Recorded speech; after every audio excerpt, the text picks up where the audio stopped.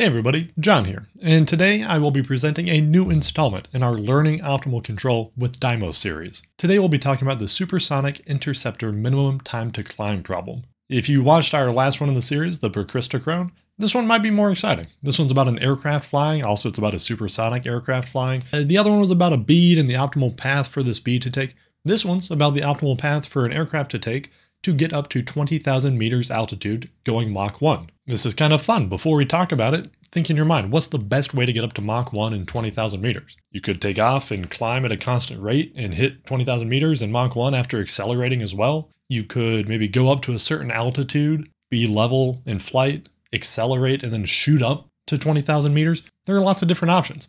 We will use a collocation scheme and Dymos to solve this optimal trajectory problem. I have a few main goals of this video. One is to kind of motivate the use of collocation schemes for problems like these. If you're using a shooting method, you might run into discontinuities in the actual physics of the problem. For instance, if you're flying straight up or straight down, a shooting method might fail there. This is because there are singularities in the actual equations of motion for flight. Now, when I say that shooting methods are susceptible to singularities, that does not mean that collocation methods are not. I simply mean that we have more control over the state in collocation methods and we're able to avoid regions in the dynamics where bad things happen. Let me give an example of that. If we have an explicit shooting method and we try a control history that happens to take the vehicle to an altitude of maybe negative 1,000 meters, then the atmospheric model might not be valid there and return nans or something like that. And that's just a real simple example. If we give a control profile to a shooting method where we eventually get into a bad region, the shooting method doesn't know how to avoid it or what to do with that. The collocation method, on the other hand, because it has direct control over the states, would be able to move away from some of these regions. This is because we are representing both the physics of the problem and the controls of the problem simultaneously. We compare the results between each one of them and make sure that they make sense. I'll get more into that later. Just know from a high level that this min time to climb problem is a great example of why to use collocation schemes. There's also a fun little bit of lore here. The researcher who is looking at solving this minimum time to climb problem using collocation schemes, Bryson,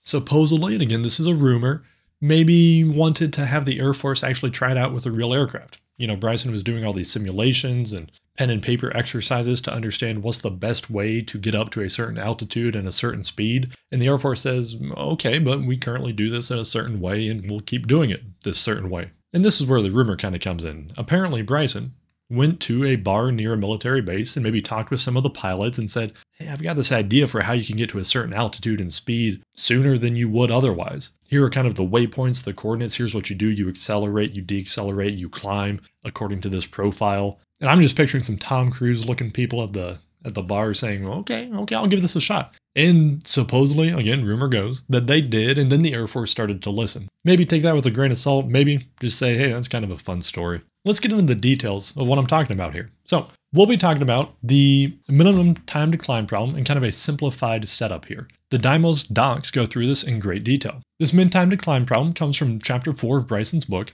So here we have the forces acting on the actual aircraft. We have the notion of lift, gravity, drag, thrust, and then also the velocity vector. H here is the actual altitude of the aircraft, and R is kind of the range or distance of the aircraft. Just think XY position. We then have equations that describe the actual motion of the vehicle dynamics. I will not read these out, I will not belabor them, but just know it comes from a force balance of this. And also know that the actual equations that we use here are known as the 2 degrees of freedom, or 2DOF equations of motion. This means that we have a notion of alpha, which is the angle of attack, and gamma, the flight path angle. This means that the aircraft's position and relative kind of heading in space comes into play. We have some initial conditions. You're going to start at 0 meters range or distance. You're going to start at 100 meters altitude, so it's just after takeoff. We're going a certain speed right after takeoff, which makes sense, and our flight path heading is 0 degrees to start. We also have a mass, and in this case, it generally corresponds to the mass of an F-4 Phantom, which is the original aircraft used in these minimum time to climb problems. And like I mentioned before, our final conditions here are getting up to 20,000 meters altitude, Mach 1.0, and a flight path angle of 0 degrees. So you want to be in level flight. So we talked about the actual physics of the problem, the equations of motion and what these look like. Let's talk about what we do to get this into Dymos. First, we need to take these equations and describe them in an ODE system so that Dymos can understand what's going on here. Within this actual ODE group, we have a few different systems that come together, a few different subgroups and subsystems. The first such subsystem is the atmospheric model. We need to have some notion of the density of air and other properties coming from the atmosphere. This all stems from at different altitudes in flight, you might have different forces acting on the aircraft. Then we have a relatively simple aerodynamics group here. We could go into the details here, but just know we have a real simple kind of empirical aerodynamics formulation that we're using for this specific problem. Additionally, we have a very simplified propulsion group here, this prop group here. It takes in altitude here, which is h, ISP, which is the specific impulse, and throttle, which is the notion of, 0 to 1, how much throttle the propulsion system is seeing. We then have this last kind of subsystem here, the flight dynamics subsystem. This is where we have those two DOF equations of motion. Remember what I showed you up here, where we have the notion of thrust and drag and this balance on the actual aircraft? That is where those actual equations of motion come into play within Dymos. So all that being said, that's just our ODE system. Next up, let's talk about building and running this actual design problem. We first import a lot of the normal things for OpenMDO in Dymos. We set up a driver. In this case, we're able to use SLSQP. Then we instantiate a trajectory. This trajectory is where we will add a phase using the minimum time to climb ODE. We also have some notion of a transcription here, where we have a Gauss-Lobato transcription, which is just how we choose to discretize this space. We add the phase and add this trajectory to the entire model. Again, all of this, not revolutionary so far. We're really just setting up the actual Dymos model. Let's talk about now how we choose to add the states to this problem. So we now say, hey, we have this phase object. We need to set the time options, states, and controls. We haven't explicitly discussed what these states and controls will be, so let's do that now. First of all, we have time, literally time, like seconds, but we also have, in this case, 5 states. We have R, which is again for range or distance, the actual X position of the aircraft. We have H, which is altitude or the Y position of the aircraft. Then we also have V, which is the velocity of the aircraft, the current kind of true airspeed velocity or TAS for it. We also have gamma, which is the flight path angle. And last up, we have M, which stands for mass. As we burn fuel, we will get lighter for this trajectory. Makes sense, right? So those are our 5 states, but we also have a control here. In this case, based on our parameterization, our control is alpha. What this means is that we're allowing the optimizer to control alpha, the angle of attack, throughout the flight. This means that the optimizer can choose, which angle of attack to have the aircraft at to try to meet this minimum time to climb problem. Now you might have noticed we don't really have a notion of throttle. This is because if we were piloting this aircraft for a normal mission, we would have to throttle down for cruise and throttle down to idle for descent. But for minimum time to climb, we're going to be full throttle the whole time. We're just blazing ahead. We're at full throttle. And so there is no notion of a throttle control.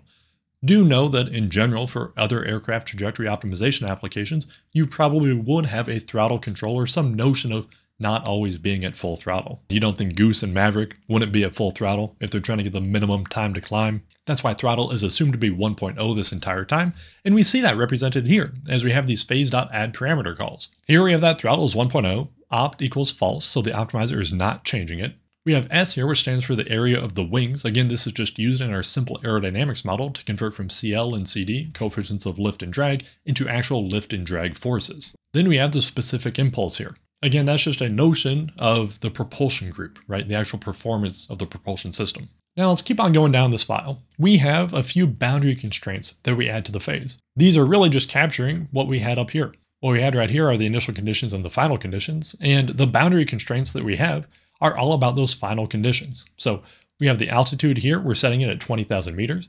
We have the Mach, we're setting it to 1.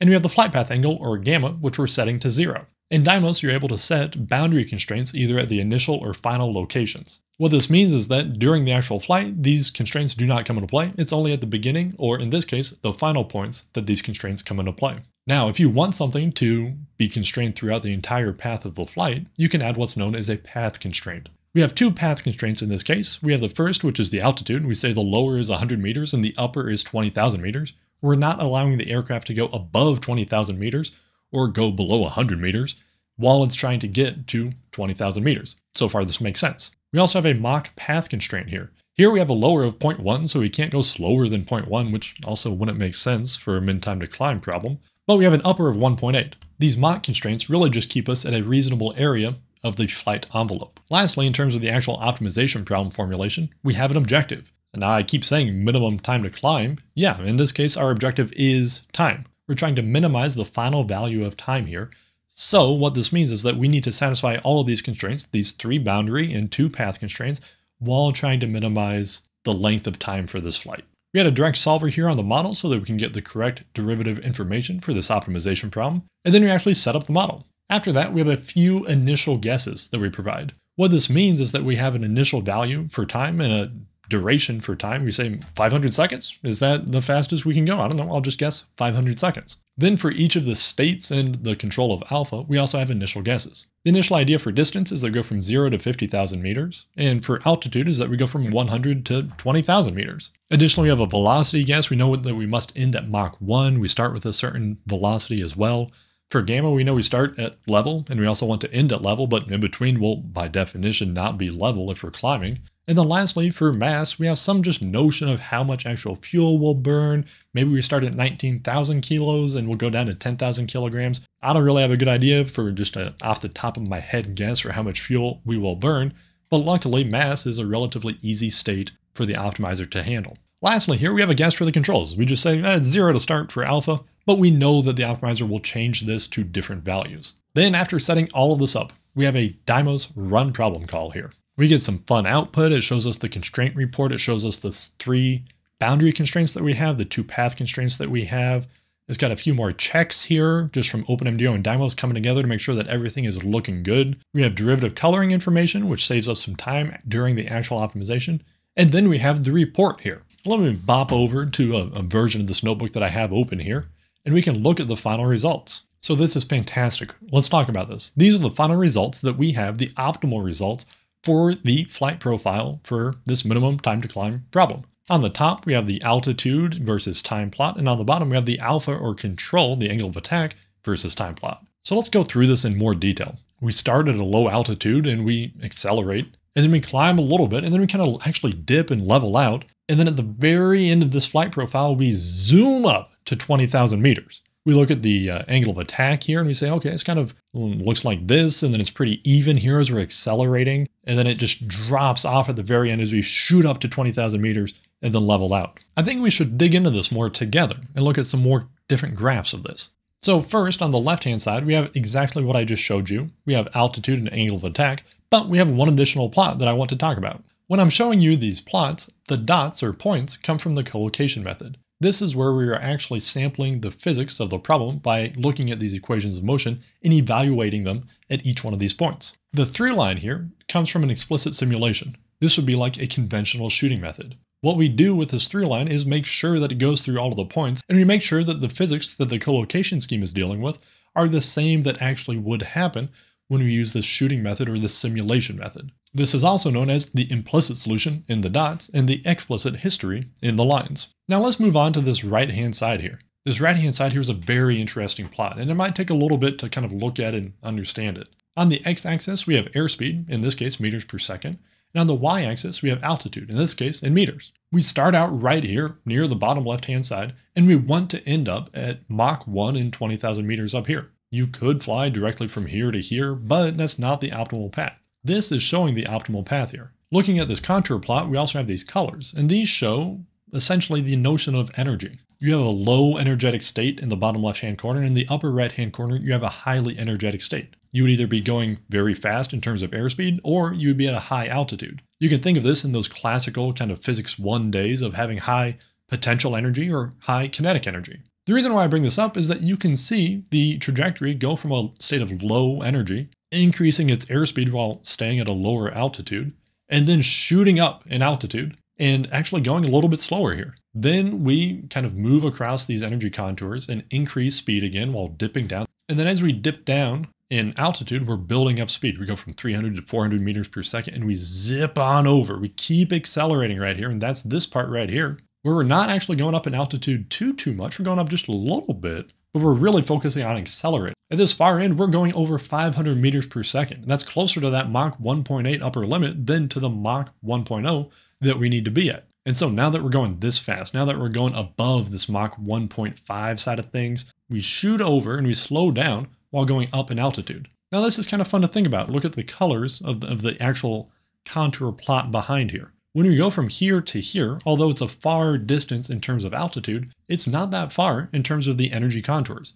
We see here that it's actually within the same band of this energy contour. We're just building up a little bit more energy to get up to there. I think this is a really powerful plot to kind of see the trade-off between potential and kinetic energy for this problem. Now, I got a little bit into the details of the physicality of the problem, but I don't necessarily want that to be the main focus here. Really, my main goal here is to show you how to formulate and pose and solve a complex aircraft trajectory design problem within Dymos. Across the way, we had a few good little nuggets of information. One is the notion of using a collocation scheme instead of explicit shooting and what we gain from that. Again, in this case, the equations of motion are singular. If we're flying straight up or straight down, that could be a problem. In this case, you might think, well, hey, if I'm trying to climb in the minimum time, maybe there's a point where I will be going straight up.